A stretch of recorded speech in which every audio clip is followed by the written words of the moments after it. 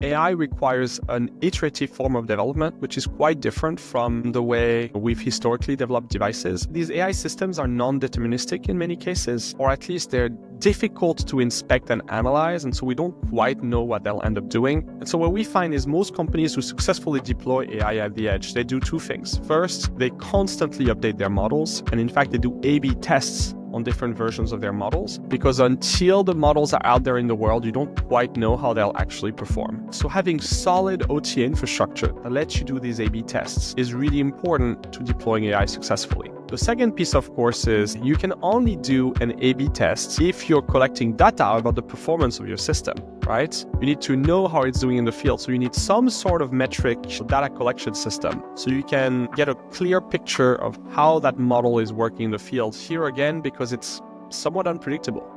You've characterized it, you've run it in the lab. Of course, you have a good understanding of how the model is going to behave in the field, but you haven't tested every possible input, and the AI itself is kind of a black box. And so it's good to have visibility into what actually happens once it's in the field and receiving a much broader set of inputs. You must approach it with an empirical attitude. You can't just assume that it's going to work in the field the same way it does in the lab.